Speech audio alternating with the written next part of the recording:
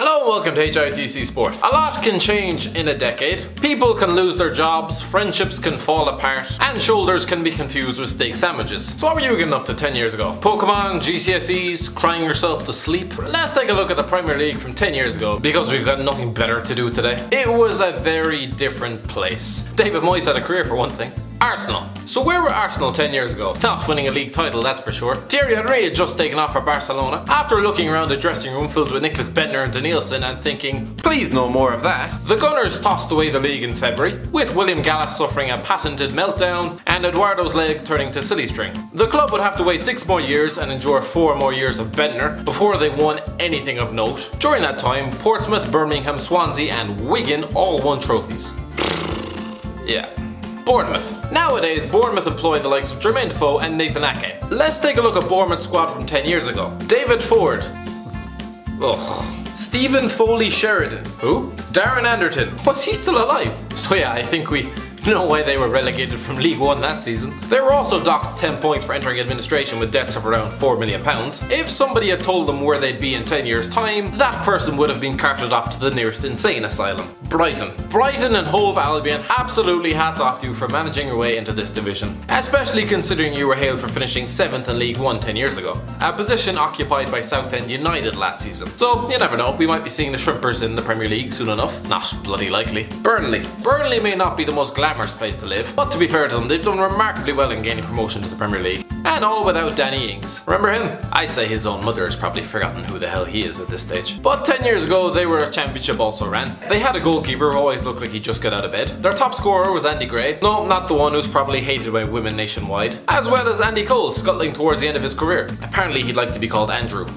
Anyway, Andy Cole scored 13 goals for Burnley that season, and they finished 13th in the Championship. Mid-table in the Championship. Is there a more pointless existence than that? Oh yeah, that's right. Chelsea. 10 years ago, Chelsea sacked Jose Mourinho for basically sneezing in the wrong direction. They had a bit more cause to get rid of him 8 years later, considering they were near the bottom of the table around Christmas time. But in September 2007, it was a farcical decision. Despite an almost player mutiny and the appointment of Toad from Toad Hall, the club still managed to come within 2 points of the title, a Jonathan Woodgate header of the League Cup, and a John Terry slip of the Champions League. So they won nothing, basically, is what I'm getting at. I can't remember how Mourinho got on in his next club. Alright, that was it.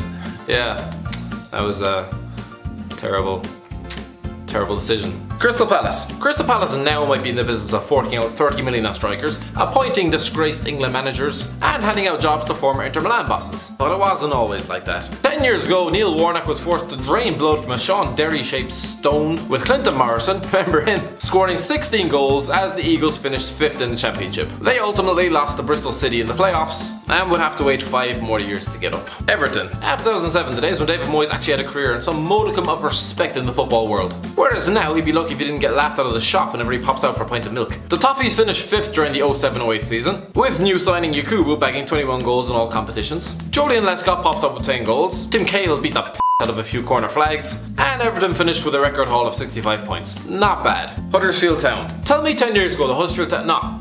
Tell me last season the Huddersfield Town would end up in the Premier League and I'd say that's great. I'll be off to marry Jessica Alba any minute now. Well, they're promoted now and I don't think she's going to call.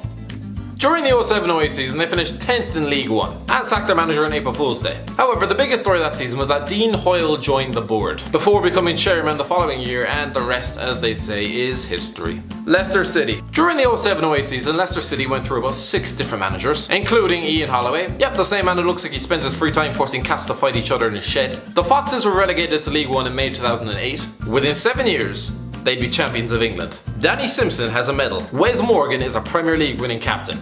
I don't understand it. Liverpool. There was a time that the top 4 was sealed up, never to be opened, like a Christmas card to a dead relative. Liverpool finished the 07-08 season 11 points ahead of Everton in 5th, with Fernando Torres scoring 33 goals in his debut season. Oh, and the club reached the Champions League final too. Don't ask them how it went. So what's happened in the decade since? Well, Rafa Benitez has been sacked, still not really sure why, replaced by some lad they found down the post office. Then they got King Kenny, who spent £35 million on Andy Carroll. Nearly won the league under Brendan Rodgers. So, Jurgen Klopp, over to you. I'm sure it'll be different with him, right? Anyone? Anyone? Man City.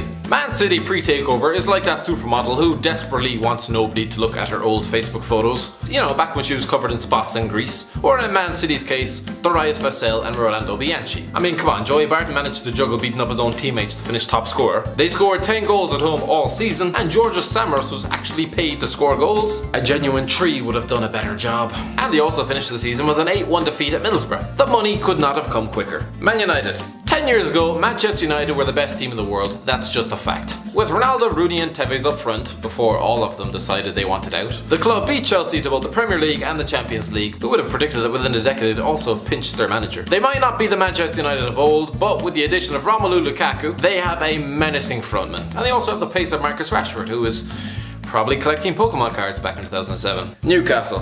Newcastle. 10 years ago, that club was full of optimism. Titus Bramble's reign of terror had finally ended. The club had finally hired a competent Premier League manager, and he was to be backed by a new owner who embraced the fans' warmth. Newcastle conspired to somehow lose to the worst Premier League side of all time. Honestly, I could probably pick 11 of our subscribers, throw them together, and they'd have probably beaten Derby County that season. Allardyce was quickly sacked, and the following decade was mostly chaos for the club, including 2 relegations and 3 years of Musa Sissoko. Oh, and Ashley is still there.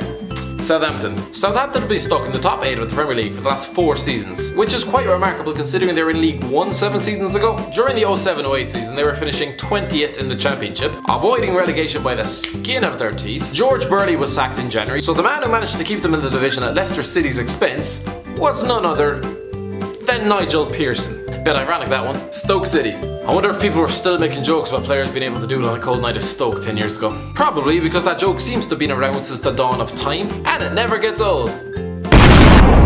The 07-08 season was the year that Stoke were promoted to the Premier League, with Tony Pulis dragging a snarling, brutish beast into the top flight. Armed with the brute force of Ryan Shawcross, the tenacity of Glenn Whelan and the pointlessness of Shola Miobi, Pulis steered the club to 2nd place. Oh, and he basically told Roy Delap to forget about being a footballer and concentrate on his javelin throwing abilities. And it actually seemed to work. 10 years later, Pulis might have gone, but incredibly, the Potters still remain. Except the ones Voldemort killed. Swansea City. Swansea, who cares? Honestly, who gives a solid Swansea finished top of League 1 during the 07-08 season, with Jason Scotland top scoring for them with 24 goals. Notable players included Joe Allen, Gary Monk, Angel Rangel and Leon Britton, all of whom would stick around for the Welsh side when they got promoted to the Premier League. So there you go, that's your wrap for all the legions of Swans fans out there. Tottenham. Tottenham may be one of the most exciting teams in the country right now, but cast your mind back 10 years ago, and they were a side who were finishing behind the likes of Portsmouth, Blackburn and West Ham. 2 of those teams are in League 1 now, with Harry Kane and Dele Alli having yet to take up shaving back in 2007. Spurs had to make do with the likes of Alan Hutton, Jermaine Genius, and oh good god it gets worse, Pascal Chimbanda. Adel Taarabt was being tipped to be the future Zidane, but his fondness for late night kebabs and an unwillingness to pass the ball made a mockery of that. However, little did Spurs know that within their ranks they were harbouring one of the most valuable players in world football. Not bad for a supposedly cursed left back who looked like he failed an audition for Planet of the Apes. Watford. So Watford have just spent £18 million on Andre Gray, which is the equivalent of me spending 20 quid on a packet of crisps. 10 years ago the club were stuck in the Championship, having just been relegated from the Premier League. Their centre back would go on to be arrested for alleged assault, their winger would go to jail for sexual activity with a teenager, and their centre forward, oh god, we'll be here all day with him. But at least they've decided to do some background checks on their signings these days. Oh wait, never mind. West Brom. 10 years ago, West Brom, led by the promising Tony Mowbray, who's 2007, alright, won the Championship title, presumably wondering how on earth they'd managed to lose to Derby County in the playoffs the season before. They also reached the FA Cup semi-final, losing to eventual winners Portsmouth. Yeah, it was a weird season. West Ham. 10 years ago, West Ham fans waved goodbye to Carlos Tevez and Javier Mascherano and gave a big warm hello to Julian Faubert and Nigel Quashie. It was a strange time to be a West Ham fan. They finished the 07-08 season in 10th. Not bad considering their wage bill was almost as big as the treatment room. At least one thing hasn't changed, and that's the presence of Mark Noble. There is no getting rid of that man. In another 10 years, he'll probably still be there. You'll have to drag him out of that club. He's like that old fellow who gets let out of Shawshank. Oh, that took a dark turn actually. Mark, you'll be fine. Just before I wrap this up, let's be honest, most of you have switched off already and got on with the rest of your lives. I wanted to take a look at the managers from that season and see how many of them are still in work. My guess is hardly any because it was 10 years ago. Arsene Wenger, still at Arsenal, and boy isn't everyone real happy about that. Martin O'Neill, currently the manager of the Republic of Ireland, and yes, we are going to the World Cup. Alex McLeish, tipped for big things in 2007, currently unemployed, having recently been sacked by Egyptian club Zamalek. Mark Hughes, clinging to his job at Stoke City by the skin of his teeth. Sammy Lee, first team coach at Crystal Palace, but probably still staring at the front door hoping for his master to return. Gary Megson, back at West Brom, where he's being paid to pick up training cones and take orders from Tony Pulis. Jose Mourinho, at Manchester United. Anyone see that coming? Then you're all liars. Avram Grant, unemployed, having recently resigned as manager of Ghana. Billy Davies has spent the last 3 years looking for a job, has not found one yet. Paul Jewell has probably been waiting in the dole queue for the last 5 years. David Moyes, unemployed, having recently been sacked by Sunderland. Roy Hodgson.